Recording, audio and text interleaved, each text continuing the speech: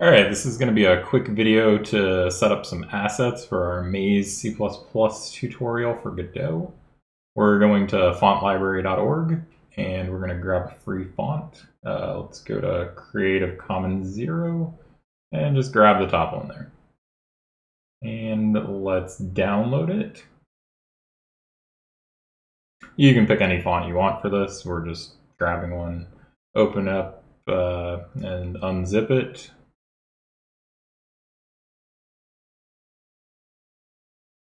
And then you're going to see that there are a ton of choices of different types. We're going to wind up just using one, but feel free to use any you'd like.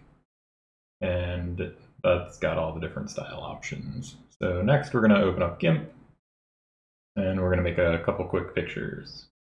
Anyone should be able to follow along with this and make something comparable. It's not going to be very difficult. So we're going to set it up as 128 by 128 and a transparent background. You can keep the comment or get rid of it. And then we have a small little block. We are going to make our art right on there. So let's zoom in and let's make the window just a little bit bigger. And zoom in a bit more, and then we are going to draw, let's use a paintbrush. Or that's a bit too big of a paintbrush there. We're gonna, that's still too big. That's about right, but let's try a little bit smaller. And yeah, we'll use that size. And then we're going to change the type of brush.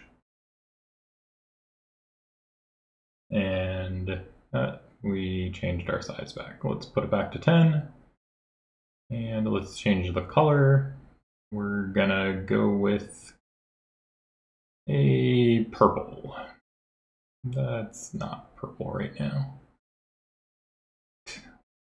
Let's pick purple. And it doesn't really matter what color you're picking, just anything you feel like. I'm going to stick with that. And then we are going to draw an amazing, beautiful stickman. And I suspect most of you can do a better job than I just did. We're going to make the paintbrush a little smaller for the eyes, nose, and mouth. And there we go. Perfect character for our game.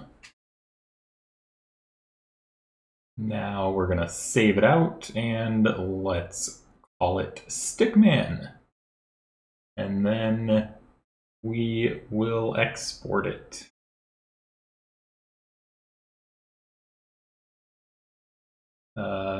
We'll check if there's any options, but I'm pretty sure, yeah, just stick with the standard options. It should be fine. And now create another one, 128 by 128 again. And we're just going to make some colored blocks for our wall, for a background, for whatever, some different stuff.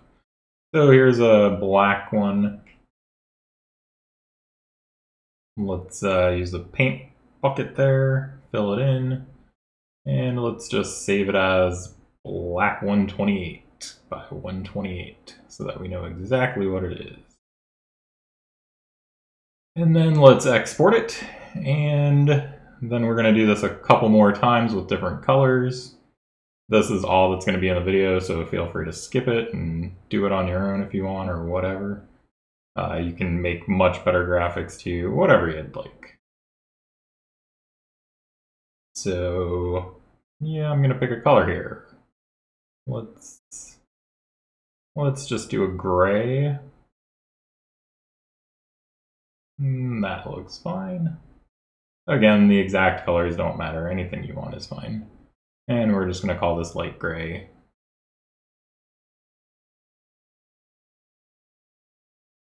And 128 by 128. And then we're going to export it and just use the default ones again. And then let's make another one. We need an exit square and a wall square. So let's make a exit square, and we'll make it red. And we'll just call this one red. And the reason I'm doing all these as textures in our tutorial is so that you can use real graphics, because obviously you're going to do something better than just different colored blocks. So, all right, now we're going to make a yellow one for our walls, because why not? And I want a true yellow. Let's see, I think that's... we have that pink corner. I think that means... Yeah, let's make sure that it's the actual thing we want.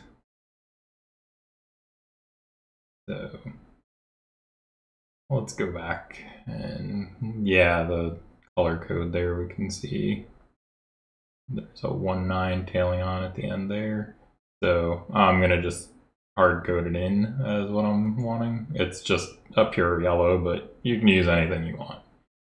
And save this out, and there we go. We have all of our different colors. Export it, and we're ready to go. That's all we need, and we got our art assets and our font for the game.